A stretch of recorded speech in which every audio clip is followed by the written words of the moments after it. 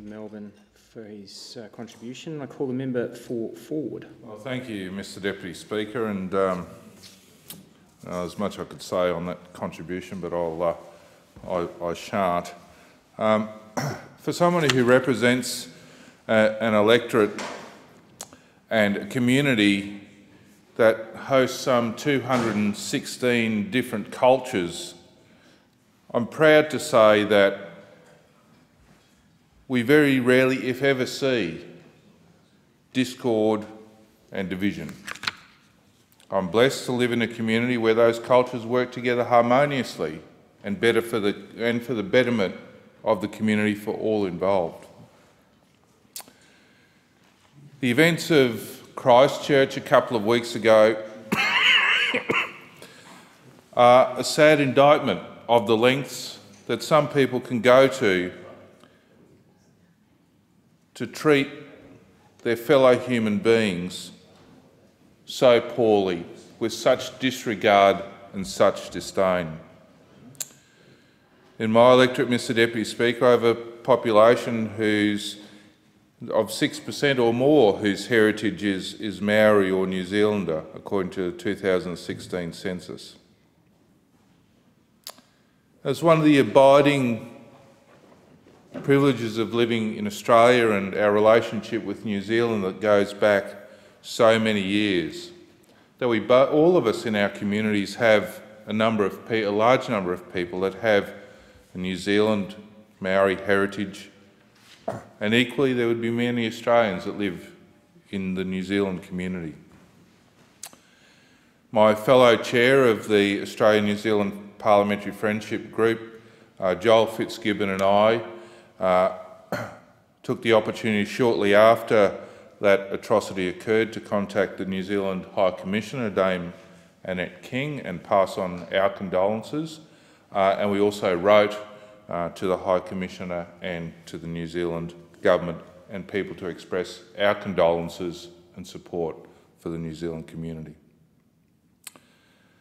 I think, as many others have done, Mr Deputy Speaker, all we can do in this place is condemn such a senseless act at the Al Noor and Linwood mosques in Christchurch on the 15th of March, which claimed the lives of 50 innocent men, women and children. My prayers and thoughts go out to all of those affected and to the whole of New Zealand. But equally, Mr Deputy Speaker, my thoughts and prayers are with my local Muslim community, including those at the Eagleby Kotku Mosque and the Batu Masor Mosque. And I've met with a number of those people over the past couple of weeks, just in general conversations, and passed on my condolences and and thoughts to them. But as I said at the outset, Mr Deputy Speaker, one of the great things about the community in which I live is that I don't see the things that sadly the member for Melbourne spoke about earlier. I see a community that is united, that seeks to ensure that the issues that maybe occur in other communities do not occur in ours, irrespective of race, religion, colour, creed. We work extraordinarily hard to ensure that we have that community harmony and unity. And I want to call out the fact that there is no place in our communities for the hatred that was demonstrated in Christchurch, because events like that do nothing to build the cohesiveness and integrity in our society and our community that we need as a country or countries to move forward. As somebody who grew up in a migrant family, my parents came to Australia in the mid-1960s. I've had a variety of experiences as somebody from a migrant family, and I can say some of those weren't always pleasant. But I've tried, Mr Deputy Speaker, to not let those experiences define me. And I'm very conscious of, with my background, to ensure that when I see those things happening in my community, I'll call them out. Because I'm always focused on ensuring that those new arrivals in our country, and I'm sure all of us in this place, we have the privilege of attending our citizenship ceremonies. We get to meet some wonderful people who have sought to make Australia their new home. And we welcome them with open arms. And we say that during our ceremony.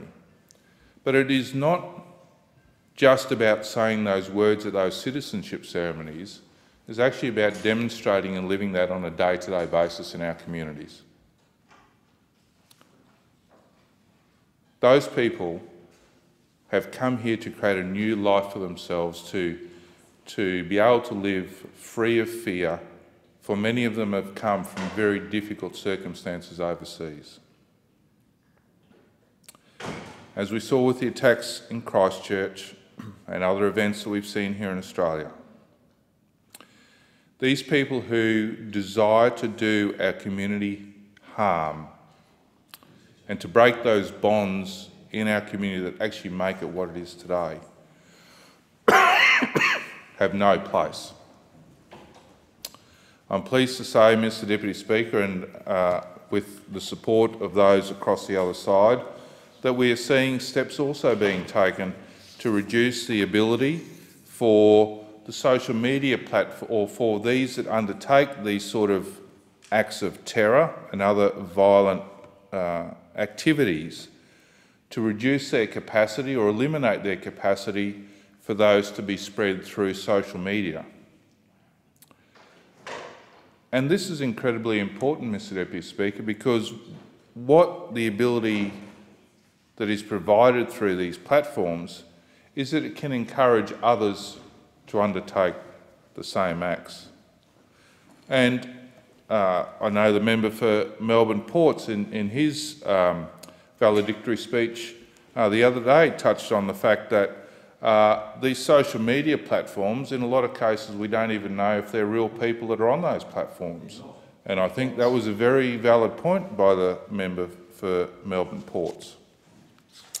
So I think, Mr Deputy Speaker, the steps that all of us are taking in this place around in that space, I hope in time will help improve the situation.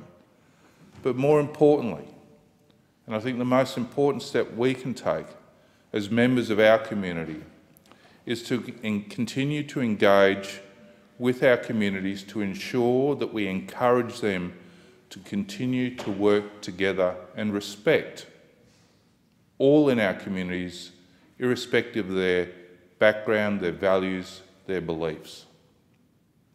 Because we can always learn from others. And I say that to school kids regularly.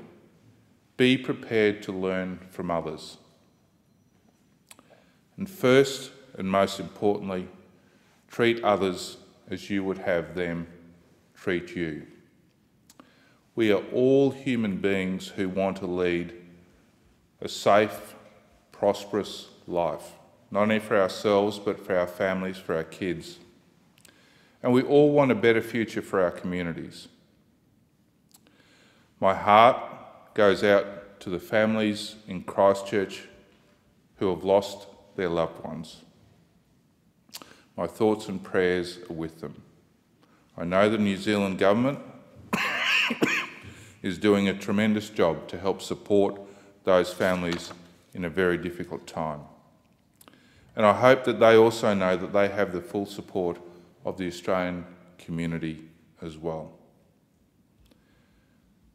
My friends in the New Zealand community in my electorate of Ford also know that they have our support in this very difficult circumstance. I'd like to thank all of those in my community who have taken the time out to pass on their thoughts and condolences to the families and the community of New Zealand as well. I think we should be very proud of our country and our multicultural society. Are there issues and concerns? Yes, and sadly, there will always be people who seek to do harm. But provided we stay strong as a community and also look at the good that occurs, I think our society and our community can be so much better as a result. To the people of New Zealand, my heartfelt condolences and sympathies. Thank you, Mr. Deputy Speaker. I thank the